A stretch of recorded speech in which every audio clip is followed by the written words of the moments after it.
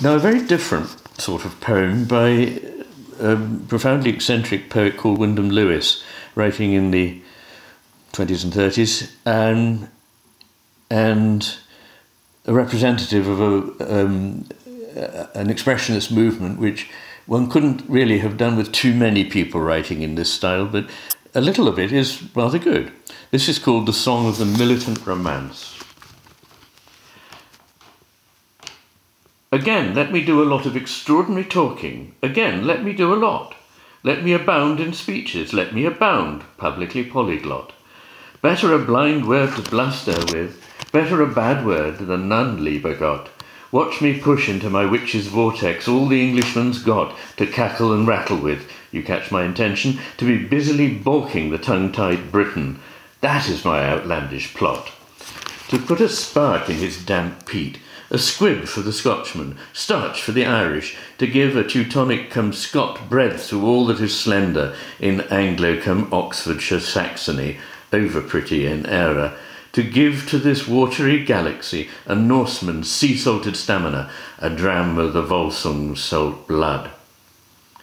As to the trick of the prosody, the method of conveying the matter, frankly, I shall provoke the maximum of saxophone clatter. I shall not take limping iambics, nor borrow from Archilochus his light horse gallop, nor drive us into a short distich that would bog us. I shall not go back to Skeltonics, nor listen to Dr Guest.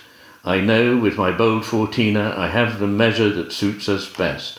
I shall drive the matter along as I have driven it from the first.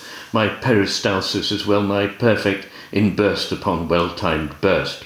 I shall drive my coach and four through the strictest of epical treatises. I do not want to know too closely the number of beats it is, so shipwreck the nerves to enable the vessel the better to float.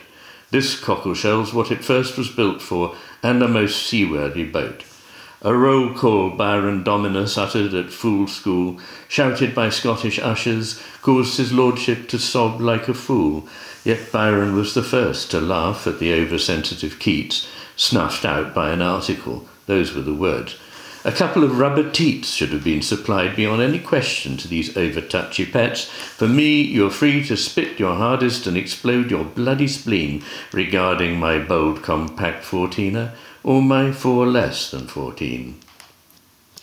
So set up a shouting for me, get a Donnybrook racket on, hound down the drowsy Latin Goliaths that clutter the lexicon, send a contingent over to intone in our battle line, wrench the trumpet out of the centre of a monkish leonine, court-martial the stripling slackers who dance in the dull rhyme royal, send staggering out all the stammerers who stick round as Chaucer's foil, dig out the dogs from the doggerel of the Hudibrastic couplet, hot up the cold as mutton songbirds of the Plantagenet cabinet. Go back to the Confessor's Palace and disentangle some Anglo-Saxon, and borrow a bellow or two from the Pictish or from the Manxman. Set all our mother tongue reeling with the eruption of obsolete vocables. Disrupt it with all the grammars that are ground down to cement it. With obstacles, strew all the cricket pitches, the sleek tennis lawn of our tongue. Install a nasty cold in our larynx, a breathlessness in our lung. But let me have silence always in the centre of the shouting. That is essential. Let me have silence so that no pin may drop and not be heard, and not a whisper escape us for all our spouting, nor the needles scratching upon this gramophone of a circular cosmic spot. Hear me, mark me, learn me, throw the mind's ear open, shut up the mind's eye, all will be music. What sculpture of sound cannot? What cannot as a fluid token words that nothing else cannot?